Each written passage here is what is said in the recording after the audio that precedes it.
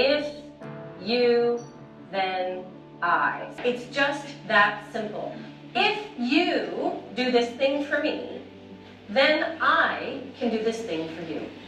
This will help you make sure that you are being perceived as somebody who's trustworthy, collaborative, and someone that they want to work with. This is how you get the likability factor without giving away the farm. Make them feel like they are getting something for it, even if it's a confirmation by the end of the day. I mean, I was going deep in the heart of Texas and dealing with men who said to me to my face, "What are you going to teach me, little girl?" I looked a lot younger then. And I started to realize that I bucked the trend for a lot of the things that women typically do in negotiation.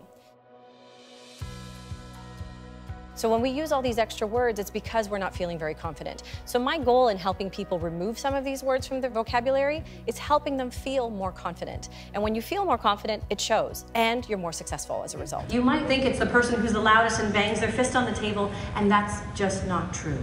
The most effective negotiations come from these skills. This is the secret to every negotiation. It is the power of pause. It's that ability to shut up. Not just verbally, but the ability to quiet your mind.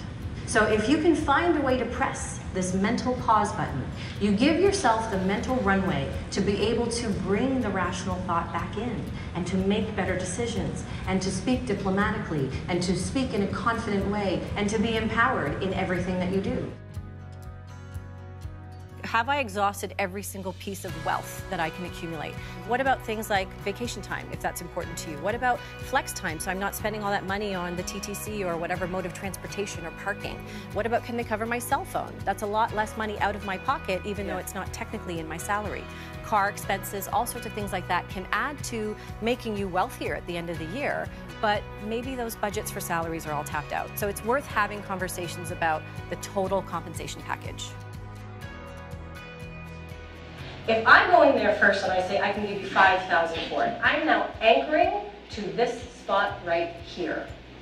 And I'm going to do everything I can to get them as close as possible to this. They're going to counter as much as they can, but I've already planted this number on your brain. So it's like me trying to stay as close to this number as possible.